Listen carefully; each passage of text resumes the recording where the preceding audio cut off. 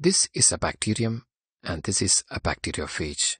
Bacteriophages are viruses that infects bacterium. Even though these bacteriophages are enemies, they help in the evolution of this bacterium by transferring genes from one bacterium to another. The process is called as transduction.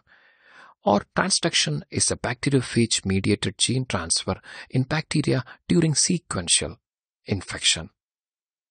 In this video, we'll be discussing transduction, the two types of transduction, generalized and specialized, and also the importance of transduction. Let's begin with the generalized transduction.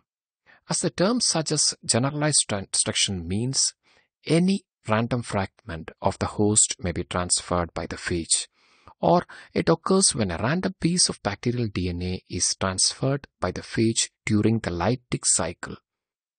Remember, generalized transduction takes place during lytic cycle.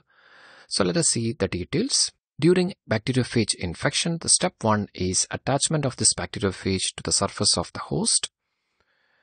Then this is followed by the injection of genetic material. So this is the host DNA and this is a phage genome. Third step, biosynthesis, then replication of this phage genome and also the synthesis of protein coat or capsid. Also the degradation of host DNA. This host DNA or bacterial DNA is cut into fragments. This is followed by maturation. The genome is assembled or packaged inside this capsid.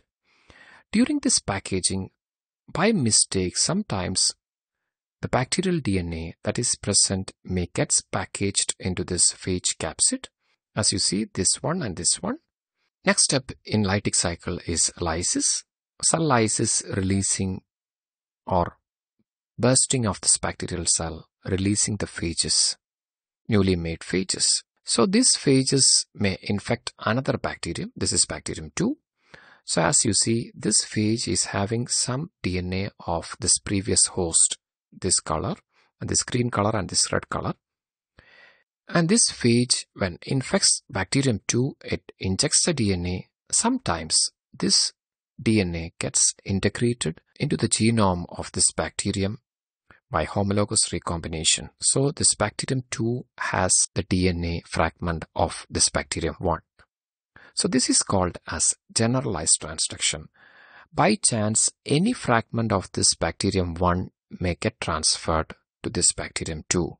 That is why this is called as generalized transduction, as any fragment of this bacterium 1 may get transferred to the next bacterium. Hope you are clear. The next one is the specialized transduction. As the term suggests, here a specific fragment of DNA near the integration site is transferred.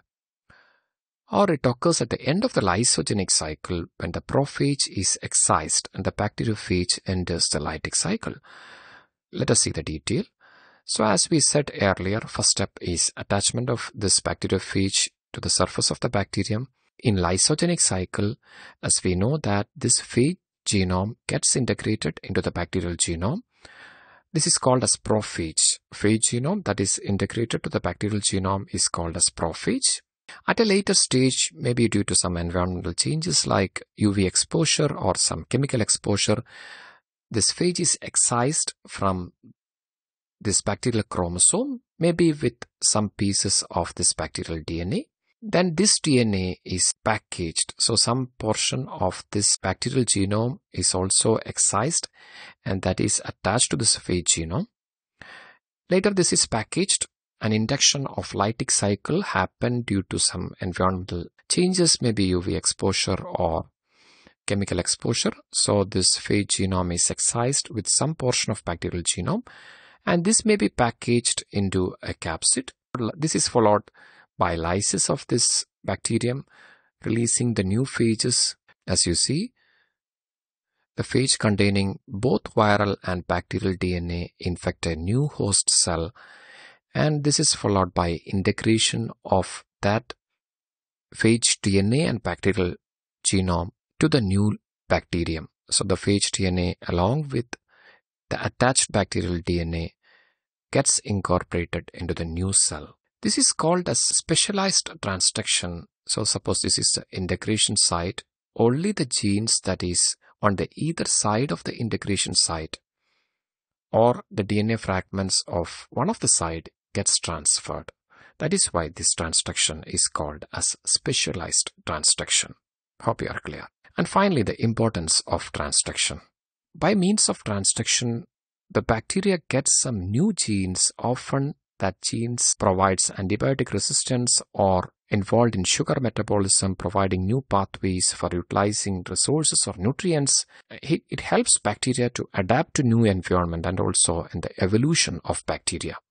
So we are using this capacity of these phages to introduce our gene of interest into bacterium. So we are using bacteriophages in gene transfer, one of the most efficient gene transfer methods, as a genetically modified phage infects bacterium. Just like a natural infection, it can transfer the gene to the bacterium.